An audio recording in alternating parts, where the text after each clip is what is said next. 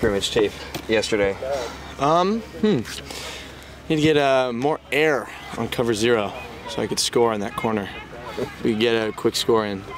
Other than that, I thought we played pretty well. It was a good first scrimmage, you know, but we have a long way to go for sure. You know, we need to stay disciplined on offense, you know, penalties wise and, you know, fumbles and stuff, and you know,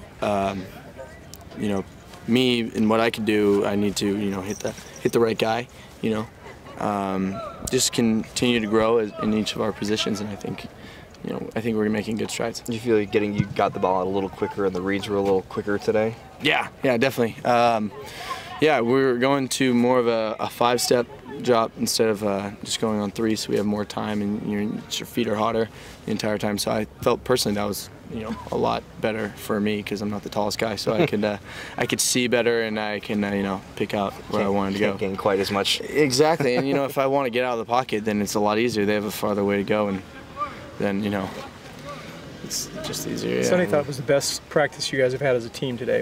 How did it feel out there? I agree. Yeah, offensively, I agree. Yeah, you know, it's always fun whooping the defense. So, yeah, I thought we did really well. You know, I think we were coming together and meshing together as a team really well. It seemed like there was a lot of spirit even just coming into the team, to the main portion of the practice. A lot of talking, a lot of yelling. Yeah, I think it was good.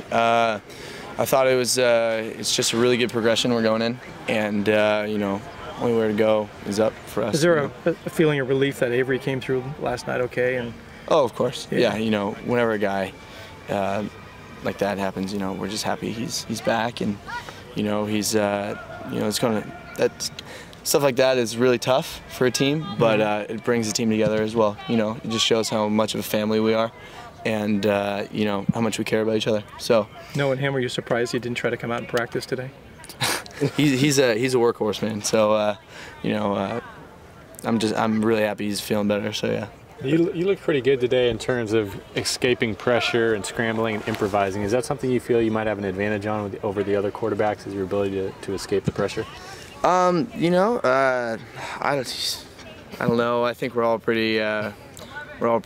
I know that's a pretty cliche answer, but you know, I think it's as the pressure comes, I think every quarterback needs to get out and find a guy. You know, I know that helps definitely, but I think the biggest part was being able to finally really see the guys and really know, like, if there's a blitz, now we're on the same page of, like, you know, it's as hot, and he you know, he's open, he's flashing his hands, he's flashing his eyes, and I think that was the biggest thing. Like, we're finally on the same page. When I'm looking at you, you're looking at me, or you know, when you break off and I already threw the ball, you're already looking up in the air. So I think it's just the little things now that we're finally getting to mesh on, which is big. So yeah, I think being able to improvise, and the guys know when I'm out of the pocket and what they need to do to improvise, I think it's just kind of that tandem of things. I think it's going. Are you guys scrimmaging again Saturday?